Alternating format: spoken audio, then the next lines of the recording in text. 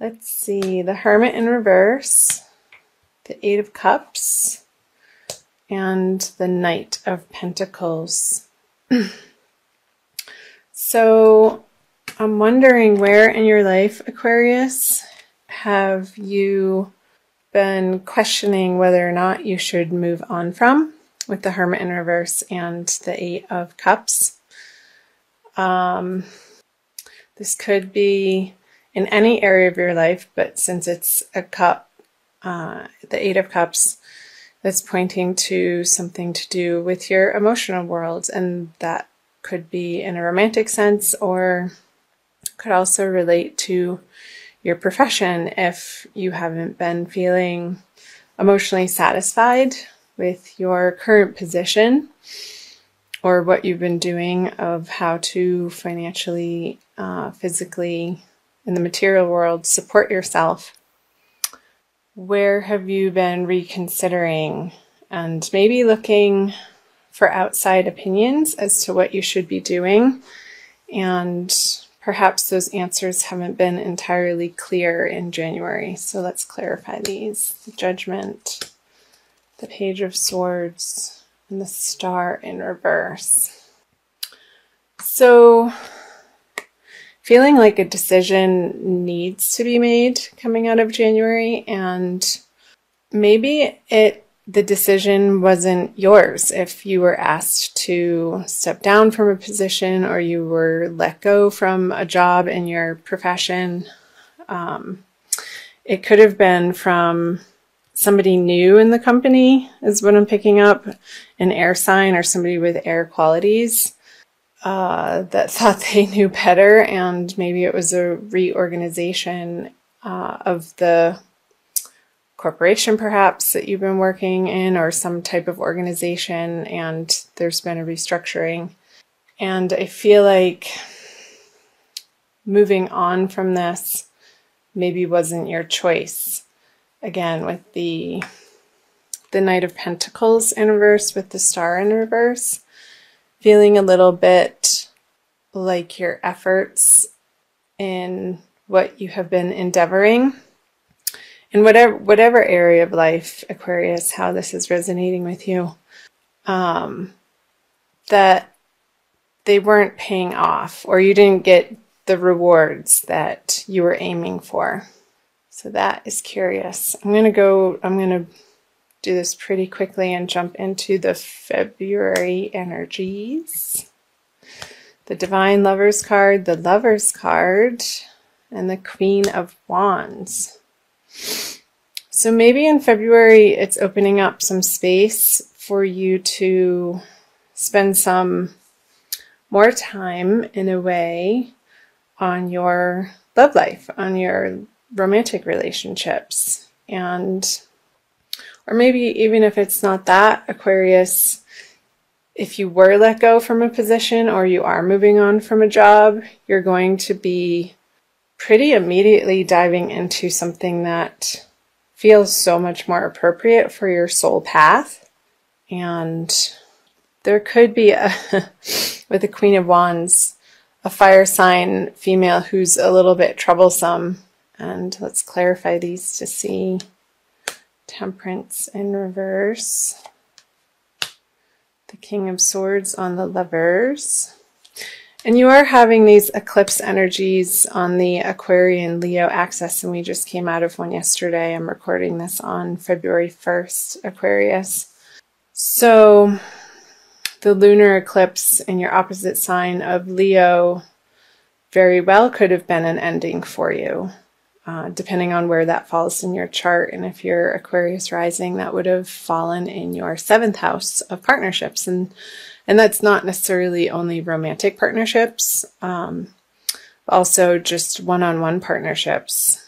Maybe you were consulting with a doctor and in some type of medical field for something that's been going on for you health-wise, Aquarius, and maybe it was you that cut them out because you weren't getting the required care or the progress that you would expect from spending that sort of money in that direction. So I'm feeling like with the Temperance in reverse. That's why that came up on the Divine Lovers card.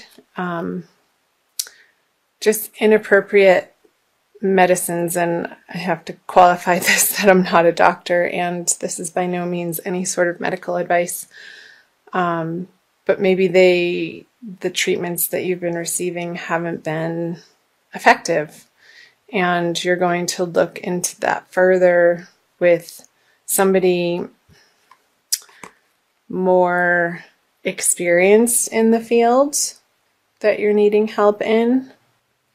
And I feel like that's appropriate and going to give you some answers and lessen your worry about the circumstance that you're going through, Aquarius, with the Nine of Swords on the Queen of Wands. Interesting. We're seeing what else there is for February. This feels like a very quick reading. It's coming out pretty fast. So I'm going to just go ahead and flip these over for the end of February, moving into March for you. So the Four of Pentacles, the Seven of Cups, and the World. I'm sorry, the Wheel of Fortune upright. So the Seven of Cups is having to make a quick decision.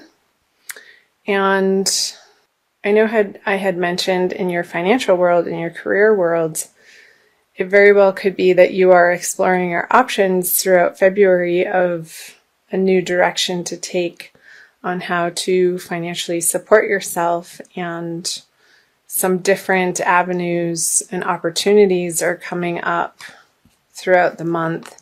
And towards the end of the month, you're going to feel like it's time to make a decision and take some clear action in one of those directions.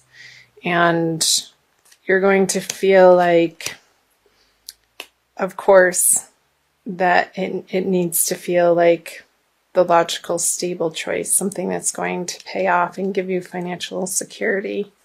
Clarify these. The Nine of Wands in reverse, the King of Wands, very interesting energies, and the Queen of Cups, all in reverse. Okay. So with the Nine of Wands on the Four of Pentacles, again, what's coming up is that I feel this new project or endeavor or relationship or partnership that you're stepping into towards the end of the month, Aquarius, is going to feel like it's relieving some of your burdens, that you have to do this part of your life alone. And this partnership, I want you to, because the Queen of Cups is in reverse on the Wheel of Fortune,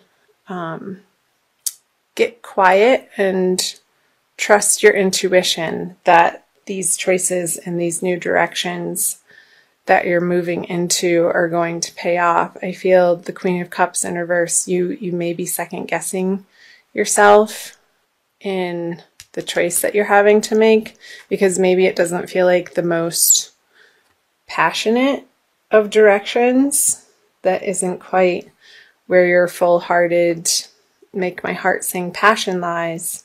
But I feel like it would be a very practical move for you with the Four of Pentacles and the Wheel of Fortune. So I hope part of that made sense, Aquarius. That was a really fast reading. We just blew through that. So maybe I'll pick a couple of extra cards for you.